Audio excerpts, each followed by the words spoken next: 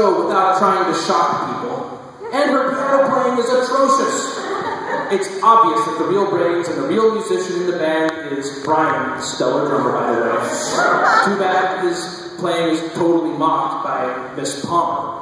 I can't help but wonder, if Amanda didn't act like a total ass, or rather an attention-starved daddy's girl flaunting her flabby, hairy body to everyone and playing herself out to be a performance artist, would anybody care?